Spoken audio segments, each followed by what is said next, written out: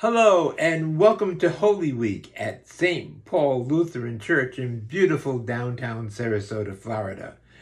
This is Make a Joyful Noise.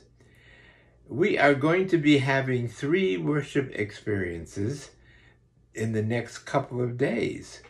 On Holy Thursday, Maundy Thursday, we will be listening to the text of the Last Supper, and the St. Paul singers will be doing a piece that reflects on the Garden of Gethsemane and the story of the Holy Communion and the nails of the cross.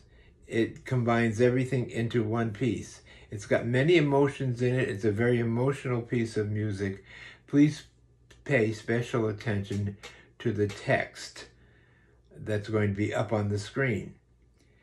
On Good Friday, I'm going to be doing an improvisation on the tune that is often used for the Lord's Prayer, not the one we sing in church, but the actual hymn tune that Bach made very, very popular with several arrangements.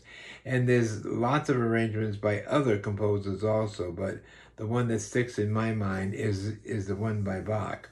I'm going to take that melody and work it with our organ, and we're going to, Lord knows what's going to happen. It's an improvisation, which means it's coming completely from God to the organ. I won't be practicing it because there's nothing to practice.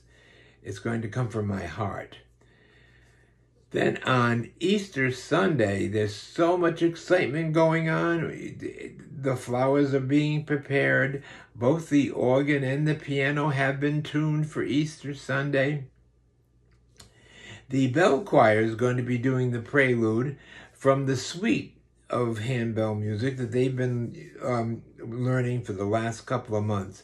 And for us, it will be the final presentation of this until another Easter some year in the future.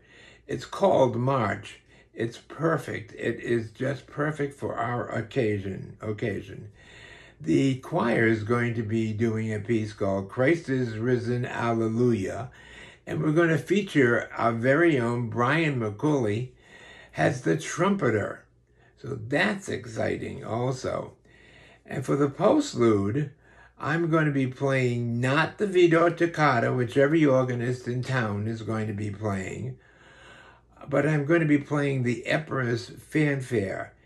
I've chosen this because it fits our organ very well. Our organ speaks perfectly to the registration of this piece. And we'll all get to stand and sing together on Sunday morning this.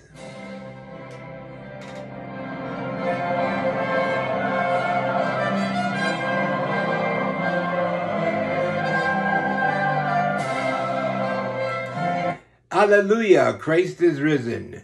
Christ is risen indeed. Thank you for listening.